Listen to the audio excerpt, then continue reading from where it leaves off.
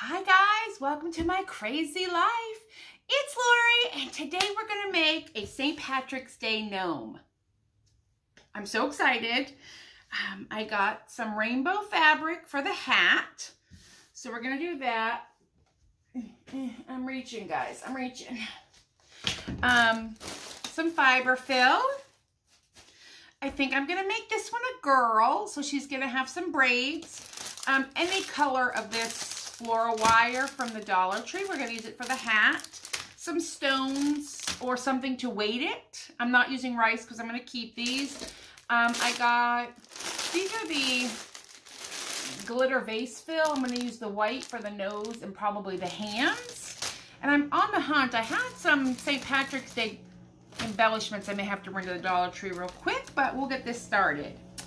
Oh, and felt. I'm going to use green for the body. And I'm going to cut a little smaller circle than that. And then I'll just use pink on the bottom, just scraps because you don't see the bottom. And I will stitch them up with some black floss, so you'll need an embroidery needle. Now, this is the point where I'd say, I'm going to sew mine. You can glue yours. You can use a sewing machine. You can use a sock for the body. Socks will work fine for the body. I'm not using a sock for this one because I'm making a girl. If I were making a boy, I would totally use a sock. And they come in 3 packs for $1 at the Dollar Tree. You could use, this is a Valentine's sock, but you could use a St. Patrick's Day sock. That would work as well. It doesn't matter what you're using for the body. This is all about decorating. I choose to use the felt for this one because I want her little body to show. I may switch up the color. I don't know. We'll see. I've got plenty over here. You'll need some scissors, a hot glue gun for later, and if you're sewing the hat, instead of using a sock for the hat, you'll need an iron. I'm just going to iron this fabric real quick because it's wrinkly and I want my stripes to line up. So I cut the fabric in half so the stripes are all going in the same. You can see that they're all going in the same direction. The colors, if you don't care, just fold it. I care. All right, I think that's it for the materials. Let me look around here. If you want a pom-pom, I'm not using a pom-pom on the top of the hat because I'm gonna curl it up. And if you saw the thumbnail, you would have seen that. All right, let me iron this and I will show you how I'm measuring my dimensions. All right, I've cut everything pretty much into pieces. This time I went a little smaller. So I measured this candle, which happens to be 10 inches around, cut a circle, and I cut my bottom piece. And then I measured a little more than 10 inches for this piece that's going to become the body when we sew it together, and I'll show you how I do that.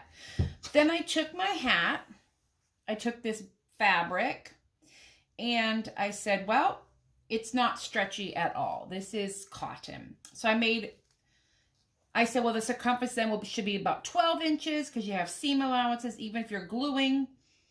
And, but I'm sewing it together, and you want it a little bigger than the hat. So I made these, each triangle, half the distance around of what I decided to make the base, which was 12 inches around. So I made each triangle base 6. How pointy you make it is up to you. There is no measurement. You just make a triangle, whatever triangle you want. I'm going with a base that's going to go around the hat. It's 12 inches. I'll give myself usually a 5/8 inch seam allowance. That'll give me some play. The top of the hat will have play to it. This will not. I mean the top of the head. So right now I'm not worrying about that. I have to get the sewing machine out. What we're going to do, just like we did before, we're going to sew this base on using a blanket stitch. I'm using all 6 strands of embroidery floss. I'm just tying a little knot. And then you put it in the bottom of your loop. So this is going to be on the inside of it. And we're going to do the blanket stitch. So you start on this corner here. And I've showed this before. You come in through both pieces of felt, pull it up, and right when you get to the end, you have this loop, you got to go through the loop. It's a decorative stitch. but it's going to look really pretty on our, this is going to be a girl gnome. Oops. And you kind of just don't want to grab it too tight like I just did here. But if you do, you can just loosen your floss. You just want to make it pretty tight at the bottom. But we're going to put the stones in a sock and drop the sock down in here like I did on the Valentine gnome. It just keeps them under control and their dust from escaping. Ah, girl. I'm going to keep doing this apparently. There we go. So I'm going to do this blanket stitch all the way around until I get the loop or the bottom of the cone. I'm creating a cone. Again, if you want to use a sock, get a green sock.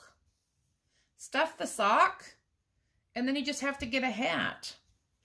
There is no right or wrong way to do this, guys. That's the beauty of making gnomes. You make them your own. So I'm going to sew all the way around this circle in the bottom and halfway up the back, and then I will show you what it looks like when it's finished, or when I'm doing the closing up the cylinder. We are ready to go, guys. Okay. I finished my cylinder. All I did was just sew it. Blanket stitch around the bottom, up the front. So that's good.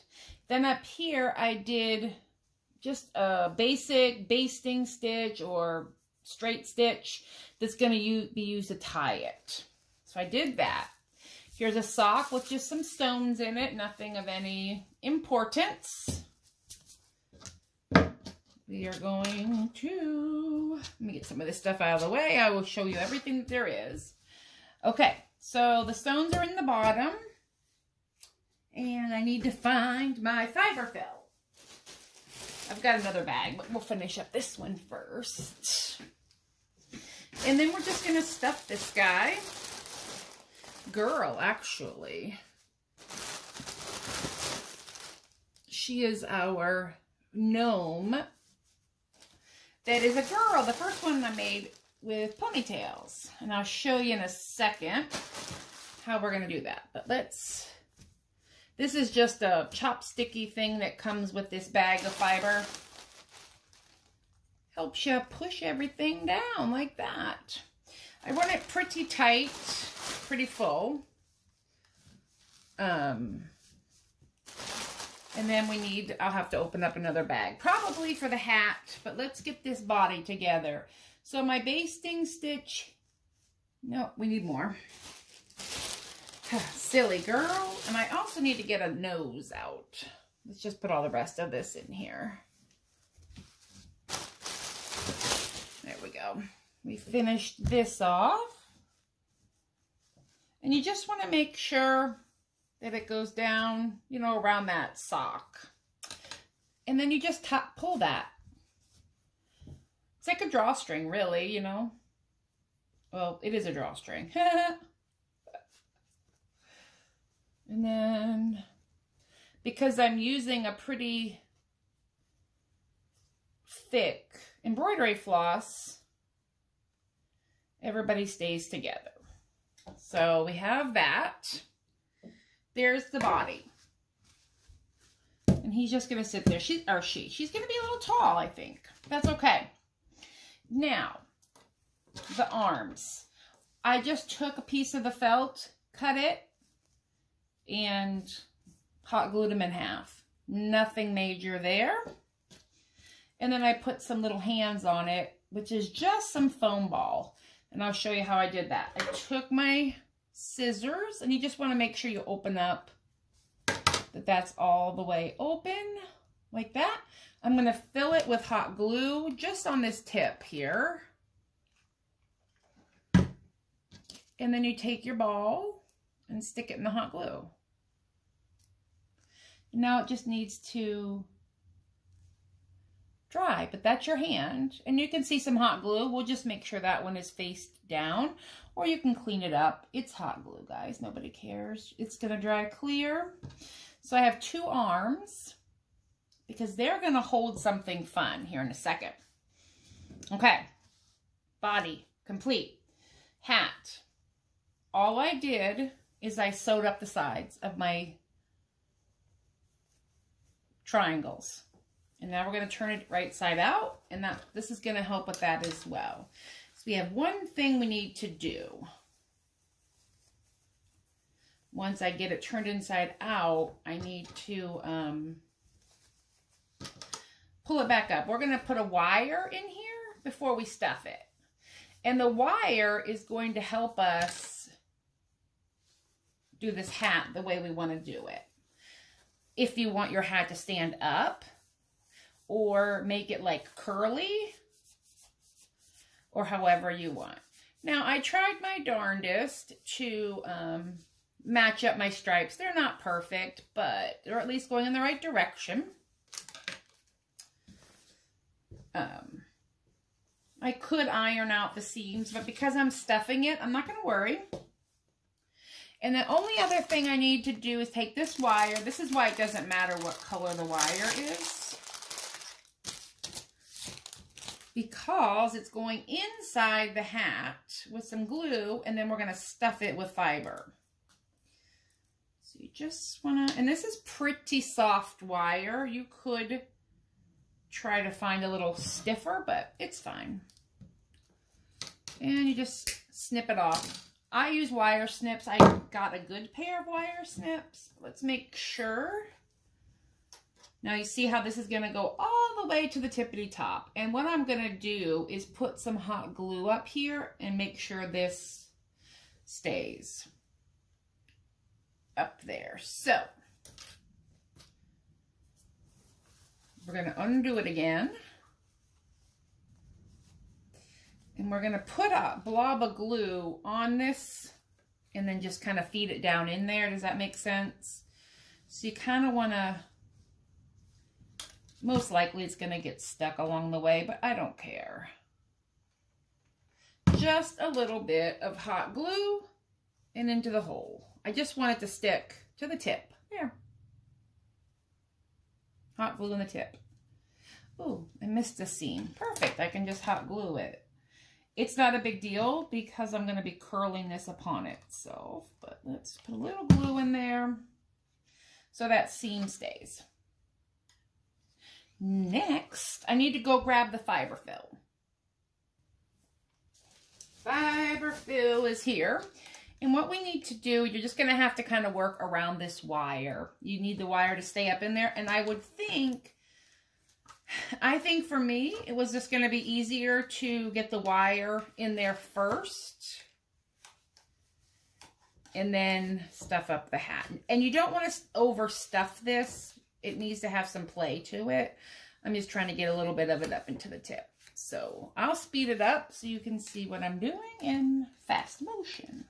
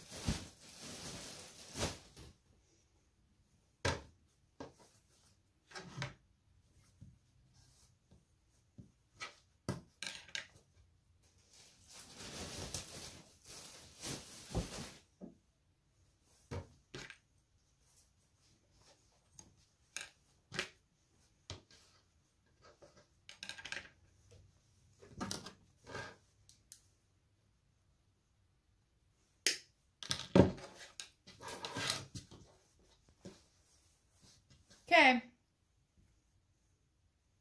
Hat is full of fiber. You could leave it totally straight if you want. I'm curling mine. Somehow fun. But first we need to get everything attached to the head. I've decided I'm going to let this be the front, like buttons on a jacket. So we have this. So that's her front.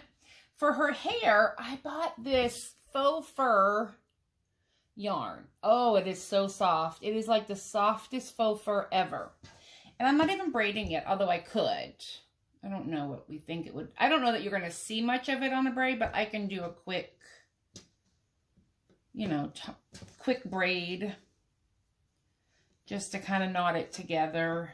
But it's not necessary, and I'll show you why in a moment. Because I think I'm just going to tie a bow. So we need to find the halfway point, first of all, which is going to be right here. And I think we'll attach the hair on either side, right there. And this is just glue.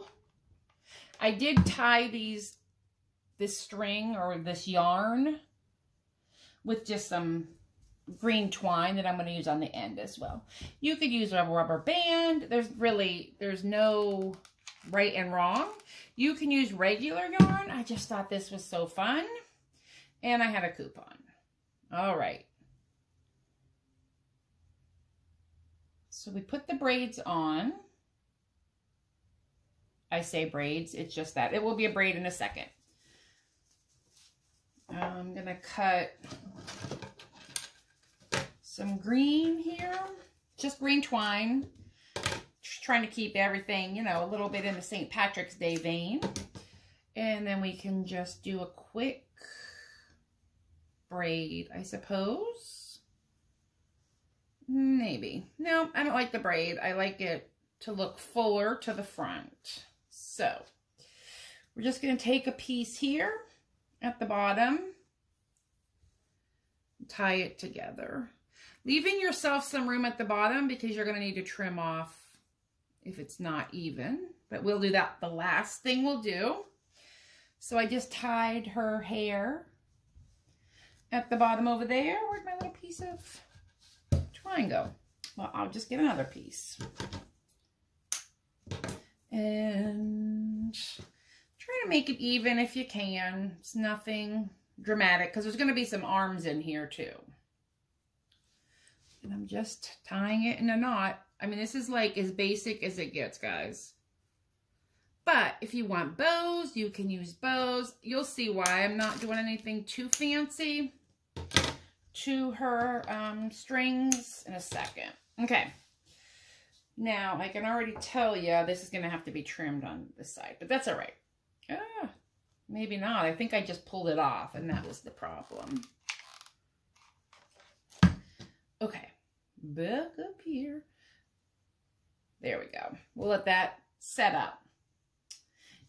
Now, we need arms. I'm going to do the seam on the bottom, and I'm going to stick these arms up under her hair. Right here. See, I'm going to stick it right like that. I want it to come out in front of her. And we're just going to attach it like that. Nothing of any measuring. Oops. No measuring. But you do want to make sure it sticks. I'm even going to, well, never mind, because I'm going to put the hat on over it. Here's what we're going to have her holding. It's this foam scatter. And I know there's a big old 4-leaf clover in here. Okay. So when you put the hat on, see where the arms are going to come out front? And we're going to do this side. So, let's go to the back so we can see exactly where that one is. And we're going to put this one to match, seam side down. Oops. Need some more hot glue, guys. I go through a lot of hot glue crafting. And we'll put this one here. And we just want to make sure, oops, on the front side that they're going to be even-ish. There we go. Hope you can see what I'm doing. Now, what's going to happen is the hat is going to cover all of this, which is why I gave myself those extra inches.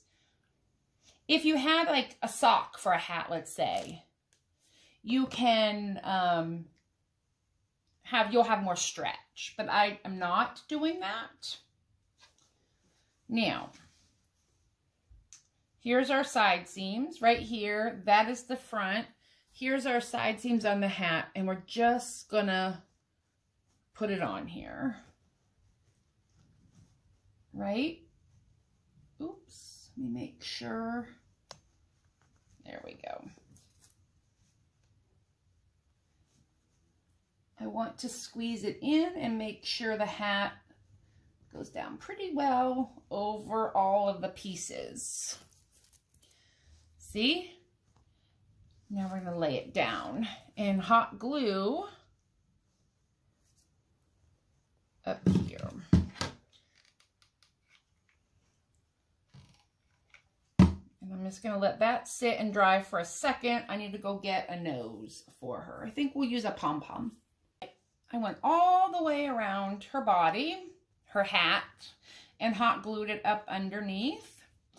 Here's her little cute nose. It's just a white pom-pom. I was going to use brown, but I used white hands, so there's that.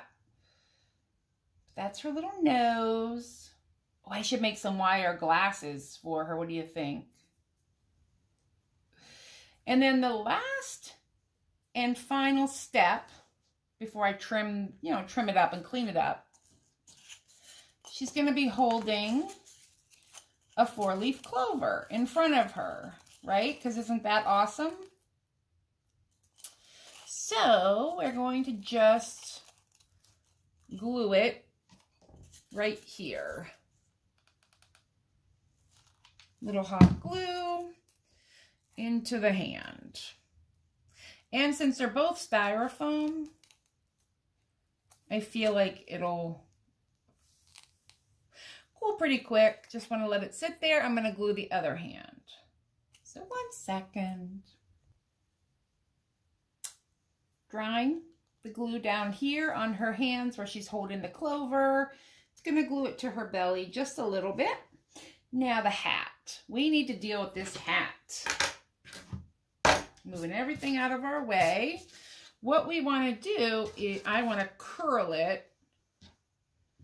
Oops, but I need to go this way a little bit. And then we're just going to curl the wire. Right? The wire that we put in here. And kind of curl it down and then over that way. Oh, guys, this is adorable. What do you, oh, I love it.